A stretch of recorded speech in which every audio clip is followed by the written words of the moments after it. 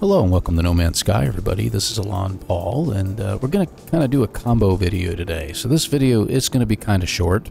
Well, I say kind of. We're doing a rocket chair, as you saw in the title. Except this time, I have found a wonderful little place. Let me get the door open over here. There we go. We're going to just go into camera mode for a second so I can show you what we're talking about here. On a wonderful little planet with a nice... beautiful water and wonderful flying creatures, and down below I've got my rocket chair right where it needs to be. But straight overhead is a moon. So we're going to try taking that rocket chair to the moon all the way through space. Now, I won't be able to take pictures on the way, and I won't be able to hit escape or tab or anything else, because when I do that and you get back out of the menu, it automatically stops your momentum for some reason. So we're just going to go ahead and record it. So let me get it started. You'll notice there's a timer on the screen too. We're going to go ahead and time how long it takes for my character to get there. This planet is a aggressive sentinel planet, so I've had to build a little domicile here in order to keep away from them temporarily, because they are floating around here and there and they will start attacking. So we're trying to prevent that from happening. Matter of fact, you can see in the radar up above, there's one in that direction right there, floating around. So we're going to head straight down there. We're going to swim down and get into the chair, which is something you can do. Let's hurry up.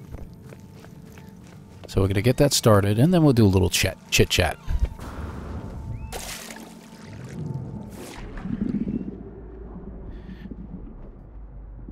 All right. So I've got the chair set up right there.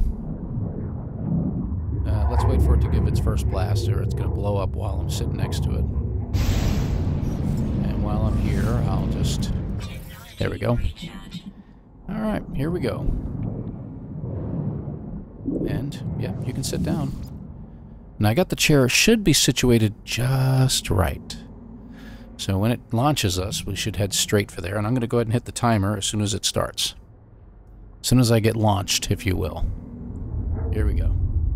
Any second. Alright, there's our timer. Alright, so we're going to keep that going, and we'll get another blast here in just a moment. So I've actually got a pretty good... Yeah, good angle. That's not sending me up on too much of an angle, so that should be good. I should be heading straight for the moon. But of course, with the camera the way it is, I can't actually adjust and see the moon while I'm seated. And that little pop gun down there should go off here in a second time in just a moment. Yep, any second. Right about there it is, which just blasts me right off the picture, of course. But we're still climbing. So you can see the water vapor stream behind my character going up in the air. So I could freeze it and check that out, and that's what I did. Is I checked it out, and I did a couple of trial runs to make sure I got this right, so that I would make sure I was headed pretty much straight for the planet. Well, moon in this case.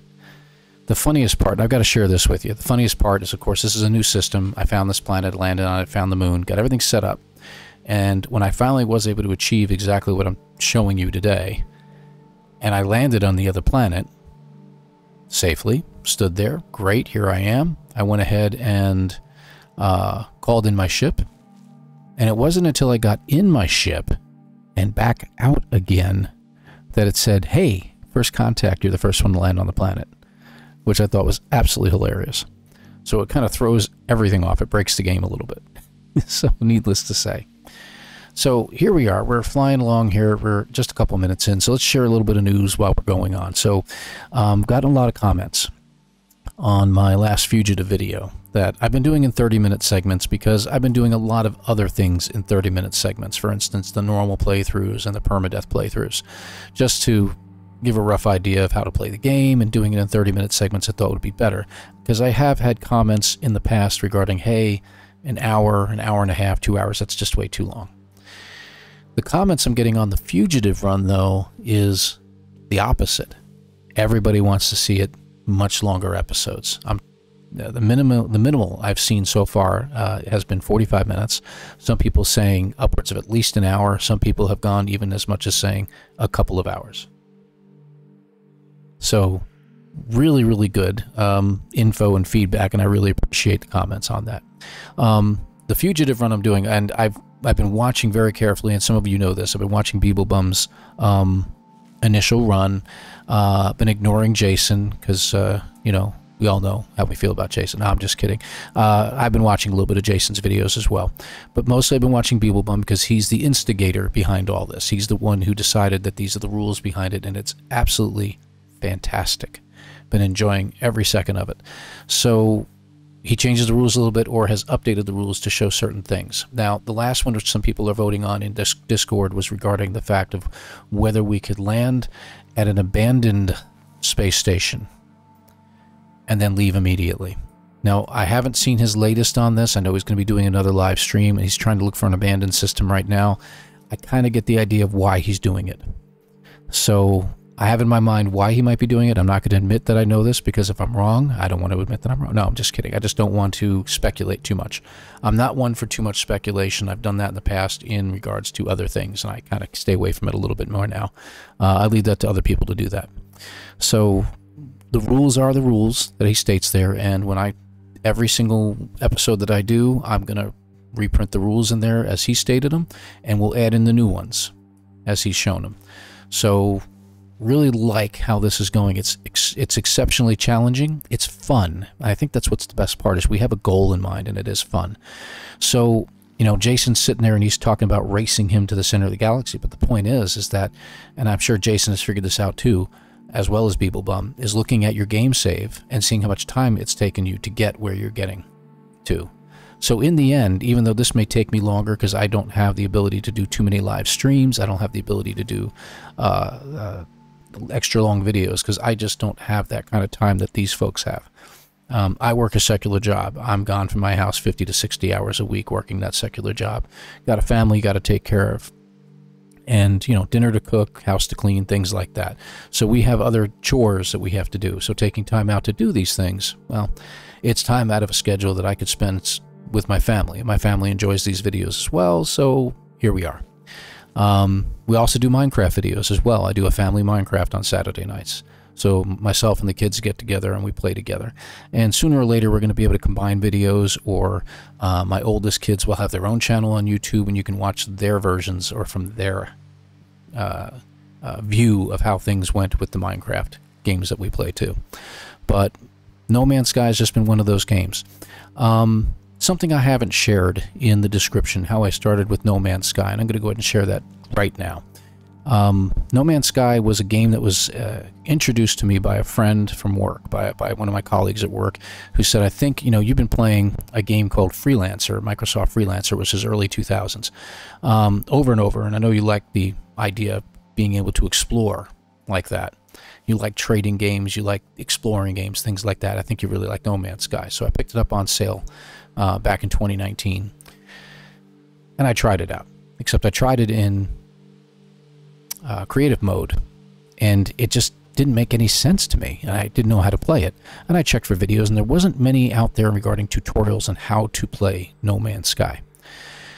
So I kind of shied away from it for a few months. Then I discovered, and full credit to Jason from Jason Plays, I discovered Jason's videos and started watching his gameplay, and I started to understand how it gets played. I'm like, oh, normal playthrough. I got to go to the normal mode and play it that way. It'll teach me. All right, let me do that. And that was the end of it. It was like October, November of 2019, I started playing it again, and I was sucked into it. And after, you know, 2,000 plus hours playing it, I am by no means what might be called a veteran player. I'm still learning new things about the game, especially from others. Beeblebum has taught me so much. Zane from Zane's World, Jason from Jason Plays, of course. All of them have taught me so much about this game, and I really, really enjoy every aspect of it. You can enjoy it in any way you want, and I think that's what attracts me the most about it. It's not just the open gameplay. I can go to any system, I can discover new stuff, but it's the idea that I can literally do it however I want. And that's what really the draw for me is the beauty of, as I pan around here, the beauty of everything around me. This is fantastic. Absolutely fantastic. And I really enjoy this. I got to keep my eyes open because I should be approaching the planet soon, I think. I don't know how long it'll take. But anyway, so that has been the draw for me for this game, and I've been playing it ever since. So I started recording videos, of course, in late October, I believe it was. It was late October, early November of last year, 2022. So it's been just about 6 months now, and I have not stopped. I've really enjoyed it. I've got, you know, well over 100 videos now, and I enjoy doing them. I enjoy doing them for the sake of sharing the enjoyment. I talk to people at work about it. I show them how things are going. We've shared information back and forth. Now, that ought to be interesting, an incoming storm in space. Hope it doesn't get too hot out here. Anyway, so that conversation's always led to, how do you do it? How do we do it? Can we get together? We share our friend codes, things like that. We've had a great time. Had a great time discussing it. They keep trying to get me into other games like Valheim, several other games, of course. I've played them. I've enjoyed them. Am I going to stream them? Am I going to produce videos on them? Probably not. I'm probably going to be sticking to No Man's Sky. There is a game coming out in the fall, which I'm not going to mention here because that's not the place to be mentioning it. Uh-oh. What just happened? We're still moving. Okay, that's good. Oh, I wonder if that means we're getting close. Oh, by the way, in case you're wondering, that is the space station. Is that hilarious or what? Everything's still moving from what I can see. I don't see the particle effects, but that may mean that we're getting close to where we're going. Or because of the storm, maybe the storm is blocking out the particle effects. So I think we're still climbing. I guess we're going to find out. All right, we'll keep this going. So that is the draw of this game for me. This is why I enjoy it and why I enjoy making the videos, and I really appreciate everybody's comments in regard to that. I think Beeblebum is hilarious. I think him calling my voice like butter, especially in the mornings. You know, when you get to later in the day when I've been talking all day at work and supervising people and yelling at everybody. Yeah, you know, after a while your voice gets a little worn out. But I've really enjoyed doing this, and I hope you've enjoyed the videos as much as I've had making them. For everybody, not just for myself. I make it for myself, of course, too, but I enjoy it for the sake of sharing it with everybody else and sharing the fun I'm having with this. So I'm going to keep looking around here every now and then. Isn't that awesome? Go ahead and do your own screenshots if you like. Pause the video and take a screenshot of that, huh? Look at that. Screen flares. Wow. I mean, honestly, wow. This is pretty cool stuff. Anyway, so again, the enjoyment of the whole thing, right? So that's what's going on here. So again, like I said, as to get a little bit personal, not to give too much away, but yes, I have a secular job. I work a regular 40-hour week like everybody else. I supervise a team of people. To make it a little more personal, I guess I can tell you that I am in technical support. So yeah, supervise a team of people, and we have to answer calls from people who, well, don't want to read too often. In all honesty, we probably about a good 20 to 30% of our calls are legitimate. Hey, there's a problem with this and it's broken and we have to fix it. And we have to help them fix it, or we have to send parts out, things like that. It's probably a larger percentage than I'm making it out to be. But there are so many people out there, and as time goes by, you realize that there are so many people out there who just simply don't want to do much of anything, but to let other people do it for them, or to hold their hand to get through things. And it's sad, but it's not everybody. And you know who the people aren't? They aren't people who play games like this. There aren't people here. You people are a special type of people. You're the creative group. You're the creative geniuses behind the games that are made for us, like in Hello Games and stuff like that. These are people who think outside the box. And the people I enjoy on my groups and on my teams.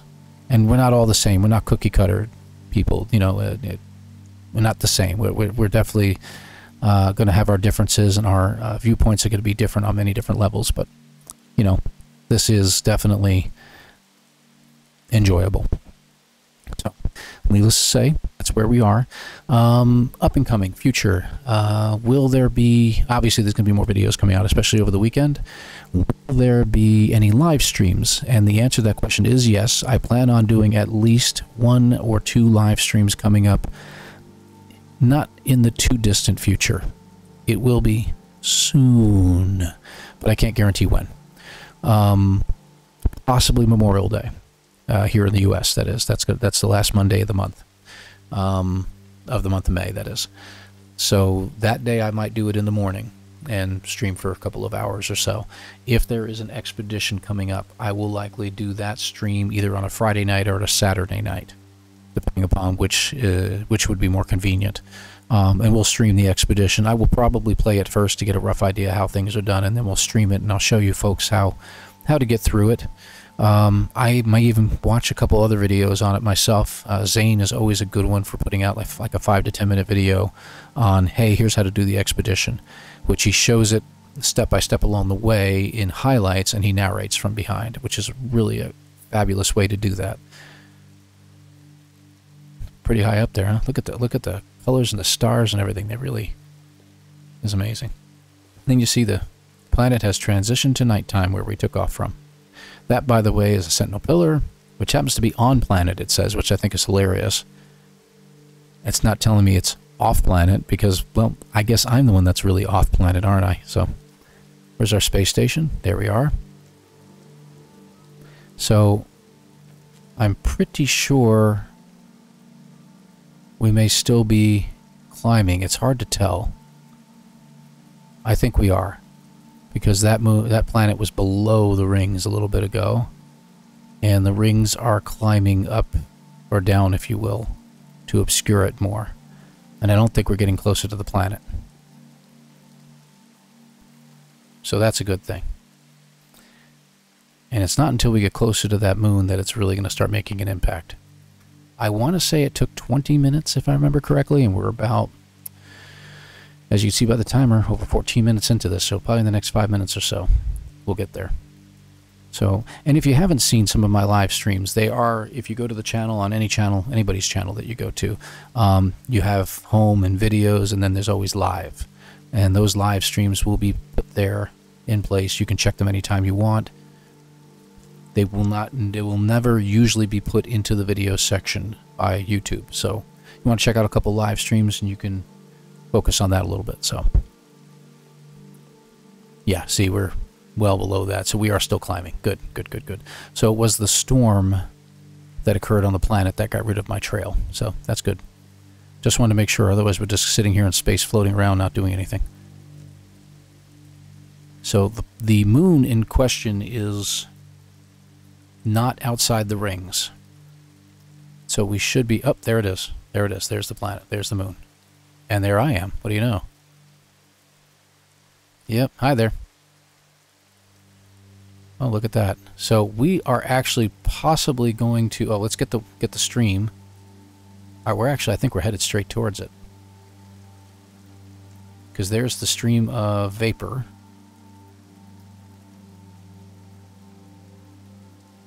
That's really good. So we may be heading straight for the moon right now.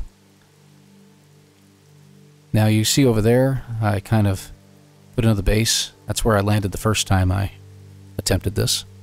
So look at that. We're exactly 16 minutes into the fall right now, and we're approaching the moon, which I think is absolutely hilarious. Now, because it's a moon, in case you all didn't know this, every planet in the stars that are created in Hello Games, every planet in the system in No Man's Sky has a set amount of abandoned buildings, what do you call it, trade stations, things like that. Every planet, and that includes moons, which means the same amount you find on a planet is condensed and put onto a moon as well. So you find more of these places all over the planet's surface. Now, one thing, since I'm headed straight for the planet, the one thing I had to do on the last one over there is I had to jet down. So I'm going to see what happens. I mean, I'm not going to die. I should just hit the planet's surface and stay there. And I don't even think it will damage me. So I'm going to let it go all the way here. We're passing through clouds. Oh, got to watch the timer. Here we go. Here we go. 3, 2, 1. Oh, crap. Where am I? Guess what? There we go. Okay, so we hit it in about 17 minutes. with no damage. We actually passed through. It didn't know what to do, and we literally passed through the surface of the moon. And it fixed it by putting me back on the surface real quick. So you don't hit your jetpack, you have to stand up first before you can hit your jetpack. So we have literally landed on the planet in 17 minutes. Is this not the coolest thing ever? How far away is that? I'm 30 minutes away. Well, I guess I could walk it, or I could call my ship in. Yeah, you know what I'm going to do. I'm going to go ahead and call the ship in. Let me get away from all this. Oh, those are neat things, aren't they now? Wow, look at that. That is one of the neatest flying creatures I've seen in a while. The tendrils coming off. That's pretty. Anyway. Let's get over here. Now, is it an incoming storm here or on the other planet? Who knows? Let's call on my sentinel.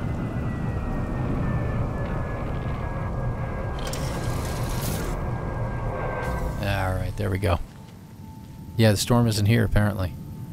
Because you notice it doesn't give me any weather update at the bottom left corner. It still thinks it's 90-60. It's climbing really, really hot right now. Let's see what happens when I jump in and out, though. Okay.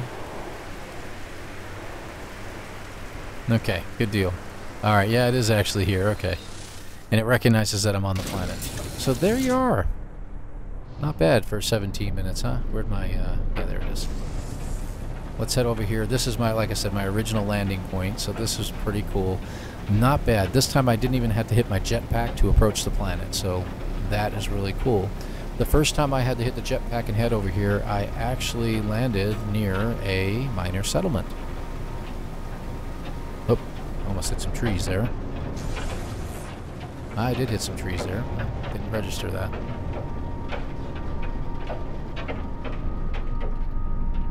Can't even see it. There it is.